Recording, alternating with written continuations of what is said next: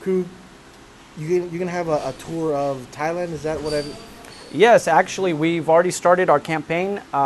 We've been wanting to do this for several years. Muay Thai Institute Texas has been around for about 7 years now, going on 8. And in the past, I've taken students to Thailand, but my students namely. But we'd like to open this up to the general public, members of the Muay Thai Alliance of Texas, even non-members, so that they can get a first-hand look as to what it's like to train for real in Thailand. And get that cultural experience and historical background as well. It's all for a good benefit. So it benefits you, doesn't benefit us. We don't make any money off of that.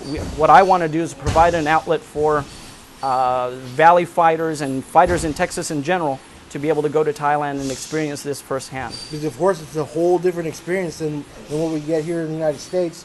But if you do want a taste of it, we can come visit you here. Exactly. I train everybody just like Thailand.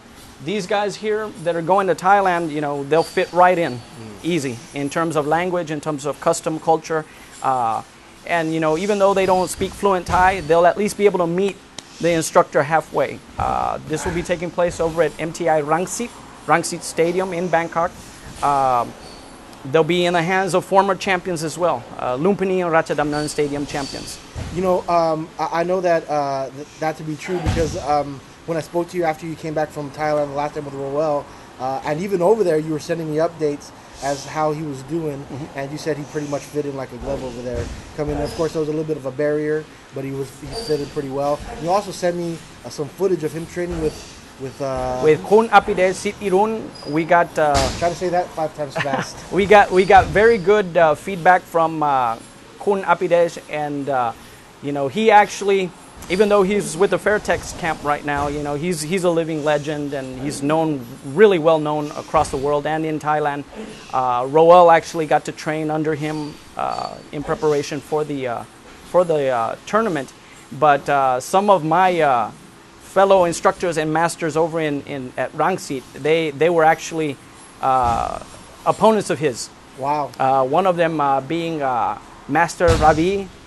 He's known as the master of the elbow, and they had several wars fought out, and you know, I listened to both sides, and all I can do is smile because you know they're in their 60s and whatnot, and they're still helping, you know, grow Muay Thai. That's awesome. And if you guys want to see some footage on that, we have some footage of Roel training with him, and it's also there at valleytudo.com, or on YouTube, just search Valley Tudo.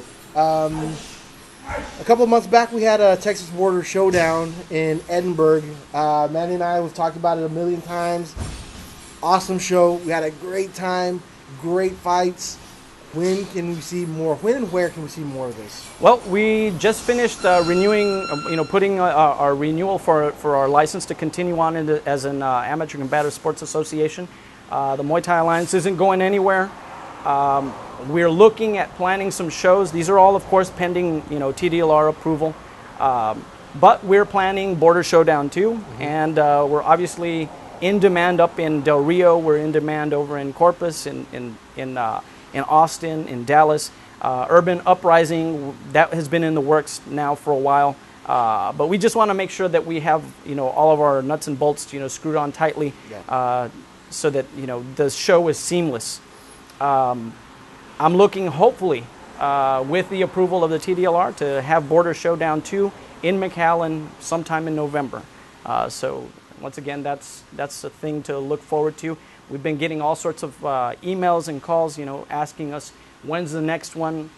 You know, we even got some feedback from upstate that it was probably the most traditional show that they've ever seen, and one of the most exciting shows that they've been a part of. Well, I was going to say, not only traditional, Manny and I, we've been to several MMA events, boxing shows. This is the first traditional Muay Thai show we went to, and I have to say, it was probably the most exciting show that we've been to. The fights were great, man.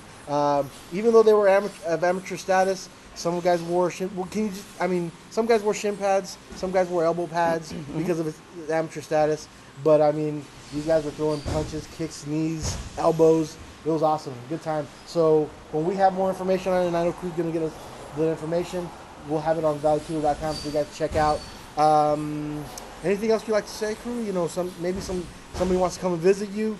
Where can they get in touch with you? Definitely. You can visit us online at mtinstitutetx.com. That's for the Muay Thai Institute, the school website. For our organization, you can go to mtalliancetx.com. That's Muay Thai Alliance of Texas.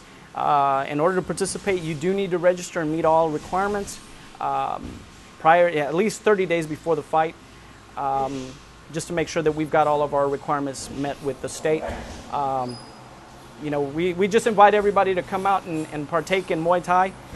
We've been at it for about 7 years now, and we've definitely grown.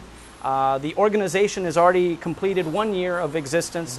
And like I said, we're not going anywhere. We're not stopping. We get calls from Florida, Mississippi, North Carolina, Arkansas. They all want to fight in our events, and we're definitely going to let other states, partake in this. Awesome. Well, thanks a lot, Kru Kayan. I appreciate it very much. That was another segment of Off the Mat, and you guys keep visiting valleytudo.com for more information, not only on Valley Tudo, but of course, Muay Thai Alliance of Texas. And this is Gabe Gonzalez. We'll see you next time on valleytudo.com, and keep respecting the arts.